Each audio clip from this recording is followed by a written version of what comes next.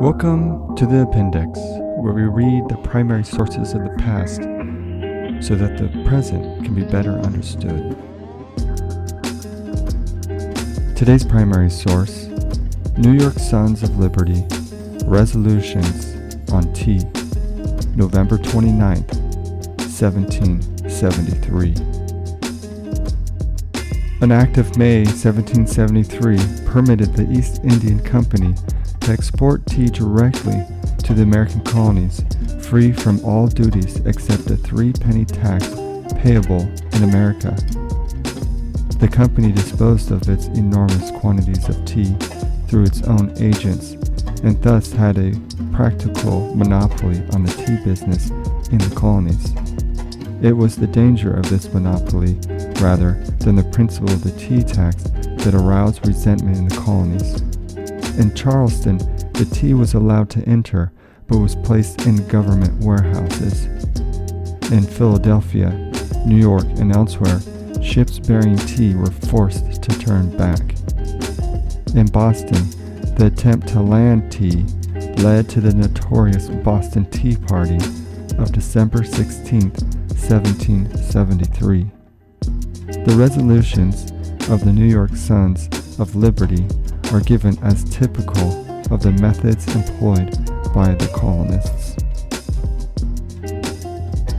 To prevent a calamity which, of all others, is the most to be dreaded, slavery and its terrible contaminants, we, subscribers, being influenced from a regard to liberty, and disposed to use all lawful endeavors in our power to defeat the pernicious project, and to transmit to our posterity those blessings of freedom which our ancestors have handed down to us, and to continue to the support of the common liberties of America, which are in danger to be subverted, do, for those important purposes, agree to associate together under the name and style of the Sons of Liberty of New York, and engage our honor to, and with each other faithfully to observe and perform the following resolutions, viz. 1.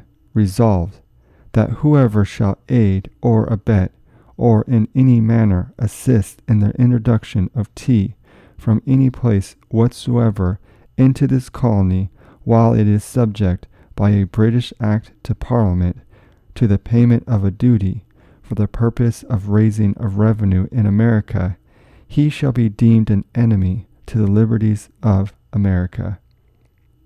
2nd, resolved, that whoever shall be aiding or assisting in the landing or carting or such tea from any ship or vessel, or shall hire any house, storehouse, or cellar, or any place whatsoever to deposit the tea, subject to a duty as aforesaid, he shall be deemed an enemy to the liberties of America.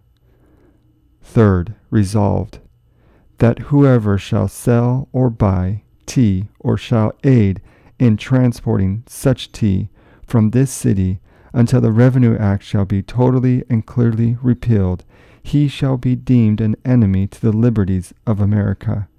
4th, resolved, that whether the duties on tea imposed by this act be paid in Great Britain or in America, our liberties are equally affected. 5th, resolved, that whoever shall transgress any of these resolutions, we will not deal with, or employ, or have any connection with him. Thank you for joining us for our primary source today on the appendix. We will see you in the stacks.